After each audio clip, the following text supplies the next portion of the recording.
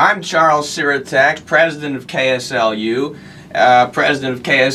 since 2017. And what I'd like to give you the opportunity of is a brief tour of how KSLU operates. We're an internet-based radio broadcasting station. Up until 2008, we operated on the AM band. We've been broadcasting non-stop since 2010, and except for a brief outage in transmission during 2018 over budgetary conflicts, we have been successful in our efforts to maintain the tradition of radio at St. Lawrence University. This has been the best year for the station, and probably since, well, I can safely say since when I showed up in 2016. We have 100 listeners for one of our shows, Blues Day 2s. Let me just get this off. Giant bear pelt of the thing. It's not actually bear, it's beaver. Yeah. Bears would be a little cruel. But anyway, let's get into how the station operates. There are some other shows, like Monday, The Junkyard, with our events coordinator and headhunter, talent scout, kind of, Sylvia Gilbert. She has a program at Monday at some point. I can't quite remember when. To operate on KSLU, you only need really two things. One, a phone, like this one, and two, this computer.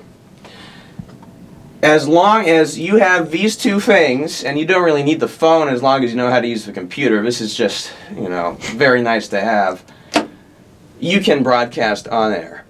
We don't really care what you broadcast, so long as it's within reason, and we are completely open to whatever slot you want. We don't have too many shows past 10, except for Johnson's, but we have no issue. If you want to go on at 3 a.m., you can go ahead and do that. To broadcast after establishing an IP connection with the backbone server, which is what you would call an intermediary kind of piece of software, gives us an embeddable link like YouTube does. You know how you embed a link for YouTube onto a different web page? Backbone does the same for radio. We then take this embed link and put it on TuneIn or other platforms, and we also have a website in which that link is also available. The website also has a schedule which was updated this year for the first time in 8 years, thanks to me. To go live, all you have to do is hit live microphone, but first what you want to do is, what I would recommend is establish at least a couple songs ahead. Here's how the slides work. Slider number 1 is microphone number 1. This dial controls these master speakers here. You can also plug in a headphone to this or that and control these volumes independently so you don't get feedback, because you have to manually mute the master speakers. There's no button that does it for you. That function used to work for this monitor, but that broke along with one of the sliders, and it was our main reason for getting this little baby here, which has rendered all of this stuff irrelevant. This does it all for us. So you go live by hitting this button that says live microphone, and then you go live. You're listening to KSLU, serving St. Lawrence University since 1944 and under WCAD since 1922.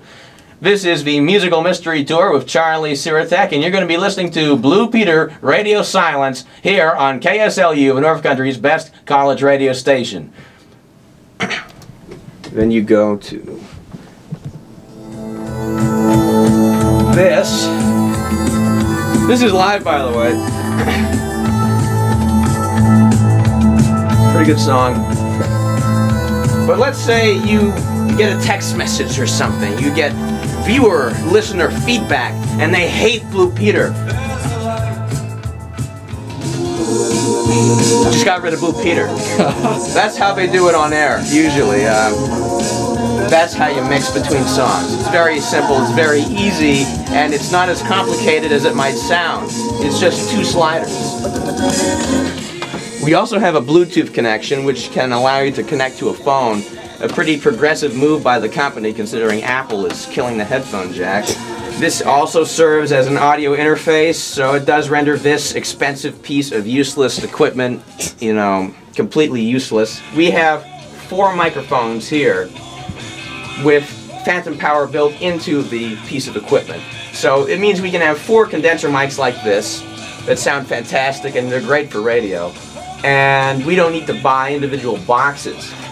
The old system was you would have to buy one of these.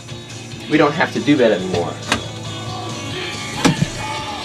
You would try to have the microphones broadcast using this, and you'd have to control things here and then use an electronic sliding machine over here for this. It was too complicated. It was awful. I have faith in my playlist. Usually I would go on between 2-3 songs and give a little bit of a brief introduction, sometimes a little news thing. There's something breaking during the last couple hours, but this is a special occasion. I'm giving you a tour. So this is the recording studio. Used to receive a lot of use 3-4 years ago for no real good reason. Anything you can do in here, you can do in there. It was kind of just obtuse and complicated. We're going to try and do something with this later, because we would have like 2 phantom microphones, like 2 condenser mics in here, and 2 in there, and then we're good. This is all useless. This is just stupid. If I have to spend 6 hours trying to explain how to use a piece of equipment, it's not good for college radio. This is the record player. We need a new one. There's a storage room back here where a lot of those records come from and where the turntable would play them. This dates back to, I think, at least the 60s, because there's singles in here. And a lot of the stuff is, this is shocking, a lot of the stuff you really can't find on Spotify or Apple Music. This is alternative, before alternative was really a genre. I mean, some of these artists are some real zeros, I'll be honest. But I mean, they're fun. Like, I Only Want to Be With You, Dog and Butterfly, Happiness, It's a Girl Like You, John Madra, David White, and Len Berry. I mean, I don't think you could ever... Where would you find out these even exist other than if you went into a storage room? Then you have all these records, are some real zeros as well. Like, I'm just drawing a blank on this. Like, I've never... Someone's probably going to know this, exactly what it is, and say I'm stupid, but I'm sorry. Oh, Bad Company. I know them. See, not too many people know what Bad Company is. That's a great example. Not many people unless they're in the classic rock. And we have even older records back here. I think maybe these date to the 40s, early 50s, when the station was first coming back under KSLU. They got shut down as WCAD. They broadcast for real until, as you see in one of those articles, 1941, when the Federal Radio Commission demanded that they move frequency and keep the frequency tolerance of their radio station to be better than what it was. So in other words, if they were supposed to be at 1520 on your AM dial, it better be at 1520 and not 1521 or 1519, because it could interfere with other stations that were nearby. And apparently it would have cost them $4,000 to do some upgrade, and the trustees of St. Lawrence University said, we're not going to do that. So in 1941 it was all over, with the understanding that they would keep the radio program on at St. Lawrence University and feed the programs via telephone line to WSLB in Ogdensburg. Yeah. You know that, though. So that's what they did until one of these articles here where they decided to make their own station, the KSLU. And they were going to use what was called a closed circuit station, which means that in theory no one off campus would be able to hear them. So they took the output of their AM transmitter and they fed it to a variety of things. It was one transmitter, and it fed through coaxial cable a little coupler in every dormitory and every room that they wanted to be heard in. So there could be one in what's the name of the dormitory? Sykes, Dean Eaton. So it'd have to be in the cellar, and it was connected then through this one big coaxial cable back to the transmitter, which was in the student center, which is, what's that called now? The Sullivan Student Center. It used to be Noble. Yes, downstairs in the Noble Center. Yeah, all right. All right, here's KSLU Studios Noble Center, former bookstore area. Look at this. They were. Is this really what it was? That's what it was like when I was there. So it's pretty elaborate, 1970. Wait a second. This is the whole studio? Yeah. Is that impressive? This is very impressive.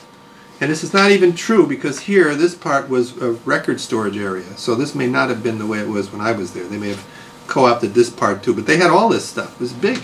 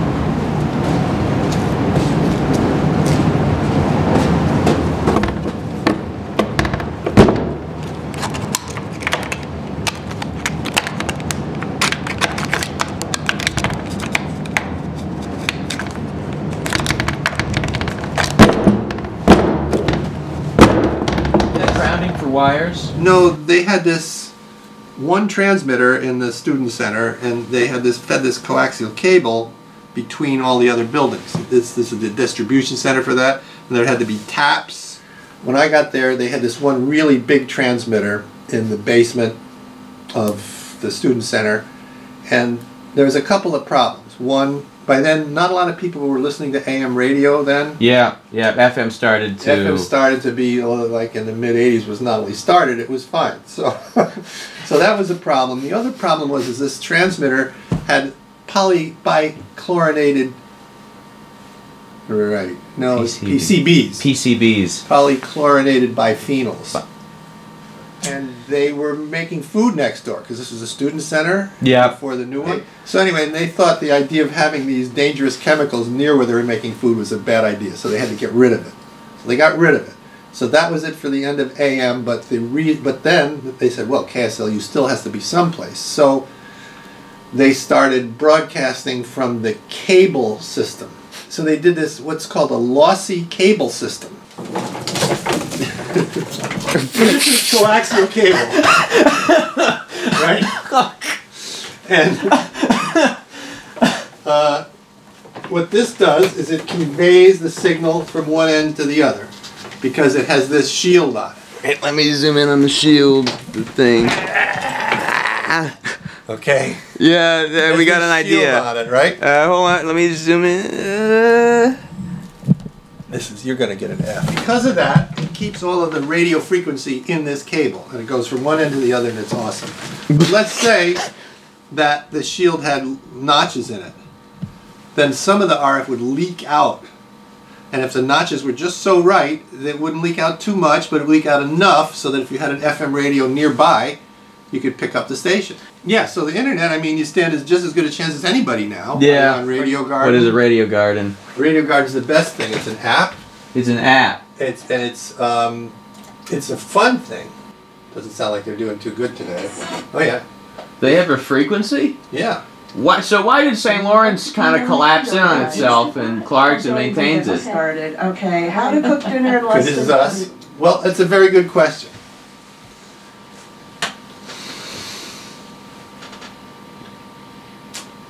So, I think the feeling was that St. Lawrence University had a radio station with a professional staff, and that they didn't really have a advisor or any people on staff who wanted to tackle the responsibility of, this was in the 80s and 90s, of working with students for a student radio station. Because there's a lot of rules and stuff that you have to do, and you'd have to, it's difficult. And they didn't, and plus there was no frequencies available by then. Mostly because of you. Shea 106. 1380 CKLC. From all of us at CFMK 96.3 FM. Because most of the stations were allocated to Canadians, because up here on the border, they were, you know, Ottawa and Cornwall and Prescott. They all have stations that didn't even use some of them. So there were no frequencies left, so that's why that didn't happen. That's why that didn't happen. And Clarkson did it because they, being engineers, were into doing it all themselves, and I think their station started, WTSC started in the 50s. And they did it themselves, and they got a borrowed transmitter, and they just have kept it up ever since. I'm not sure, I don't think it was KSLU, I think it was either the Potsdam station or the Clarkson station, but they did things like they were making fun of their classmates, yeah. And people would call in, and oh man, it just wasn't, if somebody had caught them, or if they, it was bad. And I guess that's what St. Lawrence didn't want to have happen. So, but plus... Did you feel dumb yet? I can never feel dumb when I'm in a room with you, Dylan. Hey. Bring boom. This one's from August 6th. Is this the one you read? Hi, Charles. Hi, Henry. Hi, Charles. Hi, Dylan. We're all brought here on a very special occasion. Hi, I'm Angelo Claire. Hi, I'm Dylan Gaffney. What show do you guys got? Dirty Sliders on KSLU Wednesday nights at 7. Be there, be square. Yeah, I think Charles came up to me at Raft Day and started peppering me with a couple questions about if I wanted a radio show. And I said I thought it would be kind of fun, so came back, kind of touched base again a few weeks later. He said he was still getting things kind of figured out, and then Hunter and I talked in class. Yeah, so the way things. I found out was kind of, Charles and I have this saga of 3-hour jaunts that we spend time together. They come about at random times with no rhyme or reason, where we'll just kind of run into each other and then be together for sometimes until about 3 a.m. And one of those nights, one of those jaunts, it came up in conversation that he's bringing back KSLU, which I had heard him mention before but never knew how large of a part he played in it. And I agreed to do a show. I didn't know how much of what I thought the radio would be. Turns out radio is exactly what you want it to be.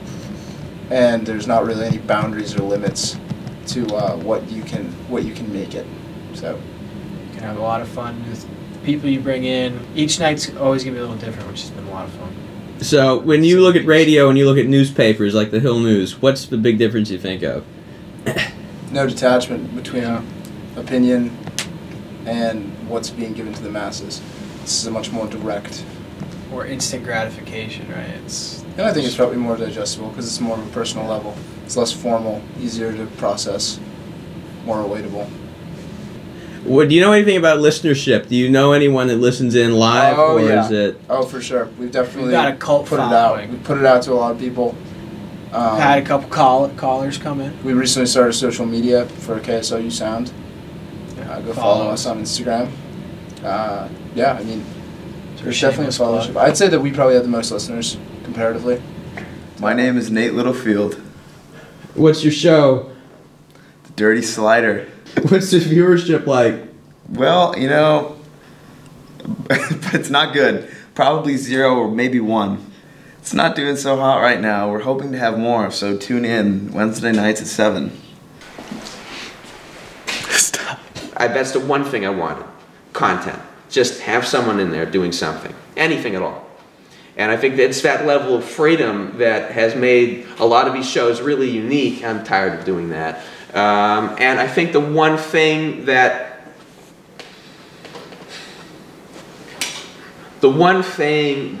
I'm proudest of is that when I was a freshman, I don't think anyone listened. Do you? No, I agree. The Blues Day Tuesday, 9 o'clock. That's never a show. Tuesday. So every day seems to have at least one show. And Blues Day 2s has at least, from what I can gather, maybe 100 listeners. And they're active listeners. They look for the show. There's a social media page for it. When you have a show that students here are interested in, you're going to have a show that students elsewhere are interested in.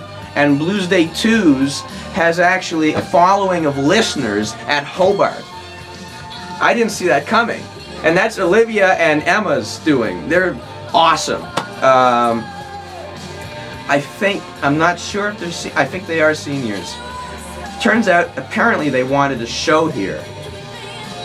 I learned this at the club meeting we had, where people were getting picked for DJs and stuff. Well, it's not really getting picked, it's just if you show up, you get the slot. So what ultimately happened was, in this meeting, Emma revealed she wanted a show for 4 years. So we missed 4 years of Emma and Olivia and their, awesome content that's getting attention for the place. So it's that kind of thing. It's not just for St. Lawrence because it's internet based now, but it's something that students want to listen to anywhere at this point. When I think about it, it's for the people. It's for the people.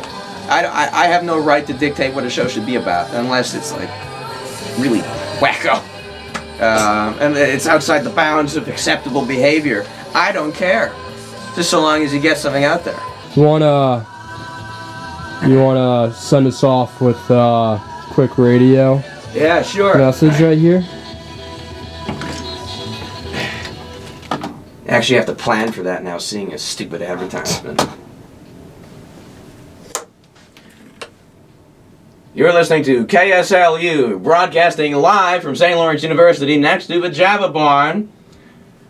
Broadcasting continuously since 1944 in some iteration, more or less. I'm Charlie Sirotek, signing off for the night. You've been listening to the Musical Mystery Tour at KSLU. And we're going to sign off with The Cure, Just Like Heaven. That's always a nice one. This last song was King in the Catholic Style.